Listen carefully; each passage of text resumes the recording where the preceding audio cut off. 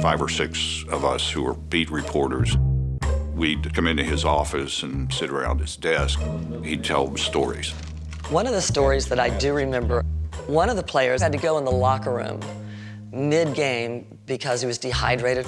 They give him salt tablets, and they're like huge. It's something you put in water. And the player tried to swallow it whole. They're putting a Heimlich maneuver on him. And he says, "This is what I'm dealing with. These are the things that are happening to my players and my team."